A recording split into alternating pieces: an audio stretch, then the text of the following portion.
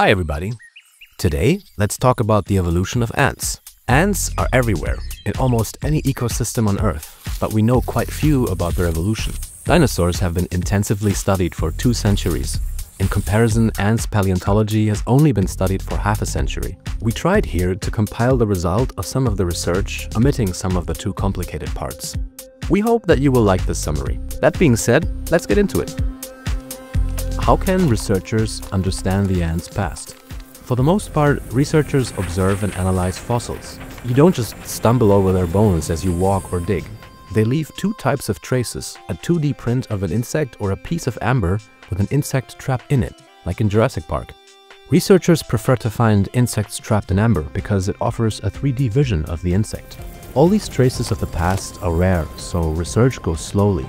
For 100 million years of ant history so far, only a few hundred fossils have been found. This is no surprise though. Imagine the chances for an ant to be caught in tree resin. From these traces, researchers can analyze the anatomy of an insect or at least part of it. Then they can compare the DNA of an existent species to map them and compare it to the past species. They might also find traces of their nest, but it's very rare. And without traces of its inhabitants, it's impossible to be sure that a nest belongs to an ant species and not another type of social insect. The main question is, when do we say that an ant looks like an ant? As you see here, modern ants have a lot of anatomy differences. Well, all ants have in common elbowed antennae, a waist called petiole divided in 1 or 2 sections, and a metapleural gland. These are also the criteria to identify an ant fossil. Now, let's establish a rough ant species timeline. Ants are ancient beings. They first appeared on Earth between 140 to 168 million years ago, during the Jurassic period, a time when dinosaurs roamed the land and plant life was dominated by pines and ferns. These dates are an estimation, and they will probably change as we discover earlier traces. It is also good to know that the fossils that paleontologists have found so far are generally not older than 100 million years. Initially, ants were quite rare compared to other insects, meaning that there were fewer species than there are today, but it seems like they had already spread across the planet. The dominant hypothesis is that they were, and this is hard to believe, solitary animals. Even though they finally started to work as a collective, they only counted a maximum of 10 individuals per colony. Some of the most ancient fossils found belong to the Sphecomyrma ants family. They are 100 million years old. See how they surprisingly look like today's ants? With some exceptions though, like these ants called hydomyrmex. They also belong to the Sphecomyrma ants family that, by the way, went extinct. They were able to open their mandibles vertically, kind of like scissors, and not horizontally like today's ants. Also, researchers suspect that they have a common ancestor with a solitary wasp. To understand their connection with wasps and bees, let's have a look at this graph. As we can see here, all bees, wasps, and ants belong to the Hymenoptera group, a certain category of insects. This Hymenoptera group is subdivided into many different families. Today, we're going to keep it simple, starting at the bottom with Formicidae. That is just a scientific term for ants. They are next to the Apoidea.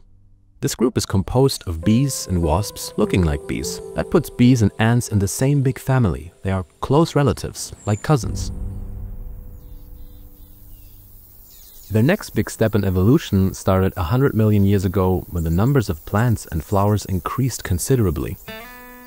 That provided a new opportunity for ants to diversify their food sources and habitats. Following that, ants started to evolve into many different species. Some stayed on the floor and started digging deep nests. Others went to the treetops or kept their nomadic lifestyle. This time period is an important landmark as ants were becoming one of the most dominant insect groups on the planet. The oldest group of ant species still alive is the Neptanillinae. These are a not so well-known group of ants. They are mostly concentrated around the Indo-Malayan region. They are pale, small, and have a 2-section waist. Then 2 other groups appear. The Poneroids, which are huntresses and mainly predators, and the Formicoids. This last group is well known by ant lovers as it contains some popular species such as carpenter ants, leafcutter ants, or army ants. Also in this time period, the first Formicinae appear, not to be confused with Formicidae, which refers to all ants. This family of ants is well known as they include the ants that can spray acid to defend or attack. Researchers don't know exactly when, but during that time period, ants started to divide the work between castes and different types of workers.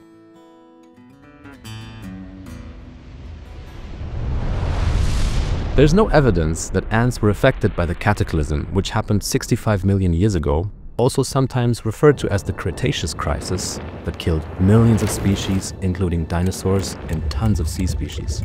The reasons why ants were preserved is not 100% clear. Scientists think that the fact that ancient ants were living underground and could adjust their diet easily helped them to pass the crisis. Since then, they have just kept multiplying and diversifying. The end of this Cretaceous era marks the beginning of the modern age for ant species. Later, around 55 million years ago, the first species belonging to the Myrmecinae family appeared. This family of ants will flourish to the point of holding 50% of the ant species, and that is still the case today. 50 million years ago, ants started a form of agriculture. Certain hypotheses claim that the crisis that led to the dino extinction forced ants to find a way to store and develop new sources of food.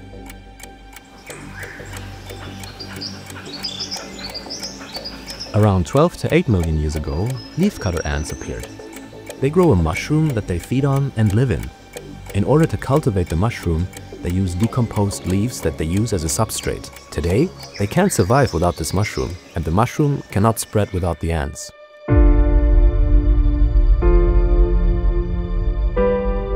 The well-known fire ants started to spread around.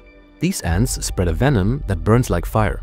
Their Latin name is Solenopsis invicta. Their success story started 1 million years ago when it became a polygynous species. They could produce more workers than the other colony and therefore were able to outnumber the other species. Through all these changes, ants have not only survived, but they thrived, colonizing almost every landmass on Earth. Today, scientists have identified over 12,500 ant species, with many more likely yet to be discovered. In tropical regions alone, the biomass of ants outweighs that of all vertebrate animals combined. So far, their only limit is the fact that they are quite sensitive to cold temperatures. Ants developed a cool trick, which is to hibernate when the chilly season comes around. We'll talk about that in a different video. Thank you for watching, subscribe to our channel to stay tuned, and hit the bell to be sure not to miss our next films. And let us know if you have any suggestions for future videos.